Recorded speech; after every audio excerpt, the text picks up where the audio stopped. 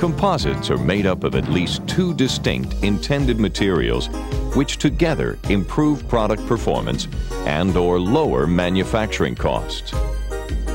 Many materials routinely designated by other terms are also considered composites, including plated, clad, or coated metals.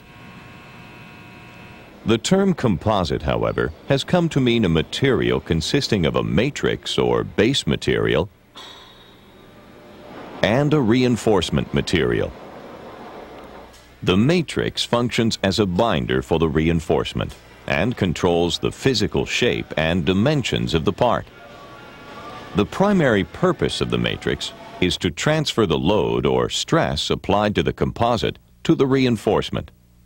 The matrix also protects the reinforcement from adverse environmental effects. The reinforcement's function is to improve the mechanical properties of the composite and is typically the main load-bearing element. Reinforcement is usually in the form of fibers or particles. There are numerous methods of producing parts from fiber-reinforced thermoset polymers, with the primary types being manual layup, automated layup, spray-up, filament winding, pultrusion, and resin transfer molding. Manual layup is a widely used method of manufacturing a wide range of composite parts and components. The process begins with cutting the reinforcement material to size. This may be performed using knives, scissors, disc cutters, power shears, rotary power cutters, saws, or lasers. A mold having the desired part shape is then coated with a release agent to permit subsequent part release. Composite manufacturing molds are commonly made of steel, aluminum, nickel, copper, or polymer matrix composites. Once coated with a release agent, a layer of resin called a gel coat may be applied to the mold and allowed to cure to a tacky state. As the gel coat cures, the reinforcement material is prepared for application by impregnation with wet resin or matrix material. The impregnated reinforcement material is then placed on the coated mold surface and hand-rolled for uniform distribution and removal of entrapped air. More reinforcement material and resin are applied as needed in this manner until required part thickness has been built up. This so-called wet layup method can be used with nearly all reinforcement materials and is widely used to produce glass-reinforced polyester products and sometimes glass-reinforced epoxy products. Wet layup is also used for making composite molds. Layup can also be performed using prepreg material. Use of prepreg eliminates separate handling of the reinforcement and resin. Prepreg reduces resin consumption and can improve part quality by providing more consistent control of reinforcement and resin contents. However, prepreg must be kept in refrigerated storage until use time to prevent pre-curing.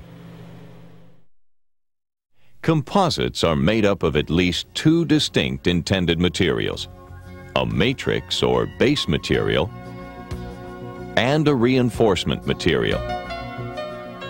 The matrix functions as a binder for the reinforcement and controls the physical shape and dimensions of the part. The primary purpose of the matrix is to transfer the load or stress applied to the composite to the reinforcement. The matrix also protects the reinforcement from adverse environmental effects. Some of the primary matrix materials include polyester, epoxy, bismuth imide, phenolic, and polyimide. The reinforcement's function is to improve the mechanical properties of the composite and is typically the main load-bearing element. Reinforcement is usually in the form of fibers or particles. Some of the most commonly used fibers are e-glass, aramid, and carbon, which is also referred to as graphite. These fibers come in many forms, including strand, tow, fabric, pre-impregnated or pre-preg tape, and preforms. There are numerous methods of producing composite parts, with the primary types being manual layup, automated layup, spray up, filament winding, pultrusion, and resin transfer molding. After production, composite parts may be allowed to cure at room temperature or with open-air heat assist. Composite parts are also commonly consolidated and cured in heat-platen presses, ovens, or autoclaves. After curing, composite parts can be cut, machined, drilled, and otherwise fabricated by many of the same methods used for metals. Additionally, composite parts may be joined and assembled using adhesive bonding and mechanical fastening.